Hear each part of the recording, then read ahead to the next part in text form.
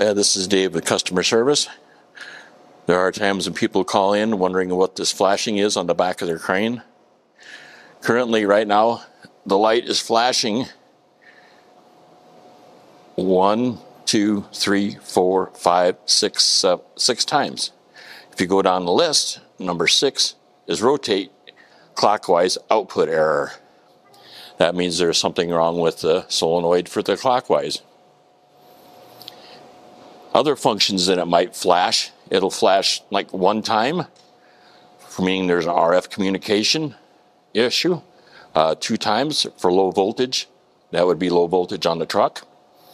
3 for pressure error, that would mean the transducer has an error.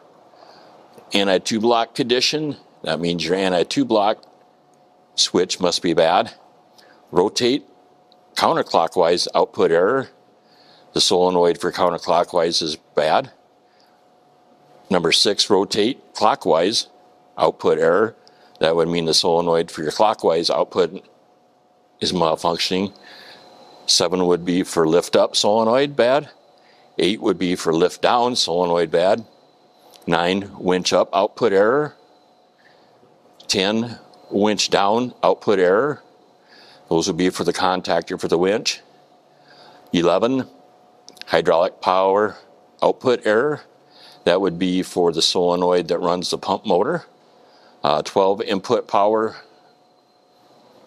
That would be for the ignition power to the crane. And 12, transmitting not in neutral mode, which on this would not make a difference. Any questions, you can give us a call, 800-225-8789. Thank you for your time.